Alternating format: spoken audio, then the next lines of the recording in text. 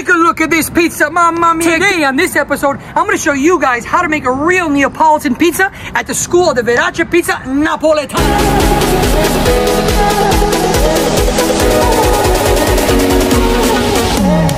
Ciao Ragazzi and benvenuti and welcome back to my channel. If this is your first time, my name is Carminespizzas. I'm one of the 92 people all of America certified in Neapolitan pizza. I'm very passionate and energetic about real authentic Italian cuisine and my favorite pizza Napoletana. Andiamo! It's gonna be a long trip, but let's go guys, come on. Come stai? Andiamo guys, andiamo.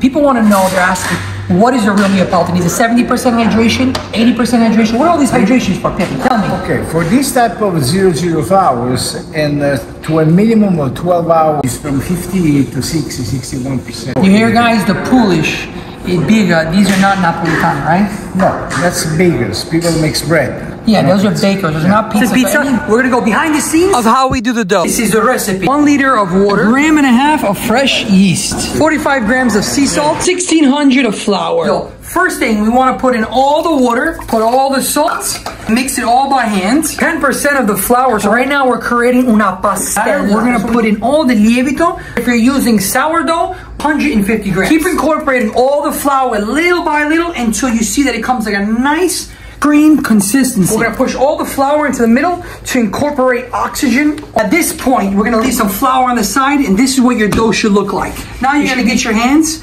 and we're gonna press to the center. And we're gonna make sure that it's not too sticky. When you see it's a little sticky, we're gonna add a little flour, and we're gonna do this about 15 minutes until it's nice and smooth. My friend over here, come stai? We got Mario. Mario here. He does a good job actually incorporating the flour from the bottom. Beautiful grandmother style. We try to incorporate more hair as possible. So the dough in about 6 to 8 hours is going to be ready to be baked. Now that your dough is all done, we want to do the window test. We're going to grab the dough and stretch it and see if it passes under light. What up? After 15 minutes, your dough is all ready. That means schiaffo in Italian. It means a nice smack. It means when somebody's getting married down, better schiaffo.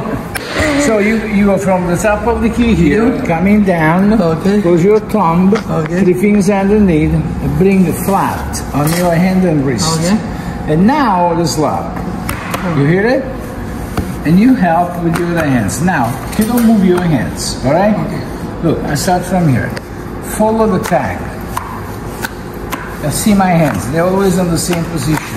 So we don't need to do it fast. We just got to make sure that we're making it to the best 360. pizzaioli I never see in my life. There are people that really touch the dough a few times.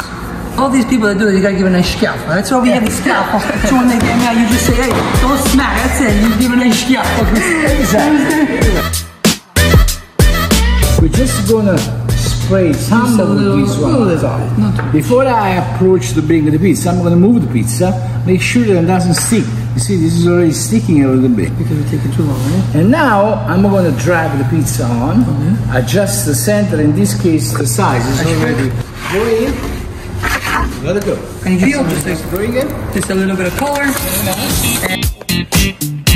You gotta be gentle, like Pepe Miele says. You gotta treat the pizza like a woman. Okay, from our house to your house. Mamma mia, mangiamo la pizza!